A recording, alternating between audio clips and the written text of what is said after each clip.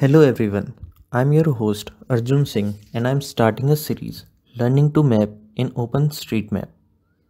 I will give you a brief of why open map data is important to people all over the world and why you should invest your time to help and create map data online through openstreetmap.org and OpenStreetMap Tasking Manager. The places most in need of open map data creation may be the places that you have never been to. That's okay.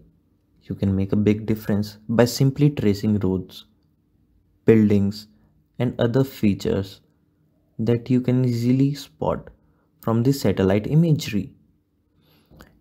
In the upcoming video tutorial, I will show you how to map OpenStreetMap in OpenStreetMap so that you can start creating open map data. But one thing is important. You should have an account in openstreetmap.org or I can help you with that. Once you have set up your OpenStreetMap account, the fun can really begin. You are about to learn three main things you can map in OpenStreetMap. First is points, that is used to mark places. Second is lines, used to mark roads and paths. And third is areas, used to mark outlines of buildings, fields or any other large area.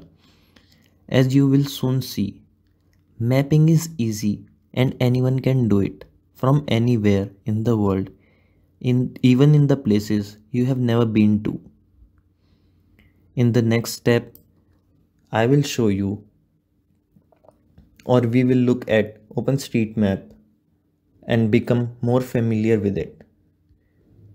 And you must be asking or thinking, who am I and how can I teach you how to map? I'm just sharing my knowledge with you all, and I'm an experienced mapper. And I have also participated in many organized editing also on OSM. So I just want to tell you about my status. I am very active mapper.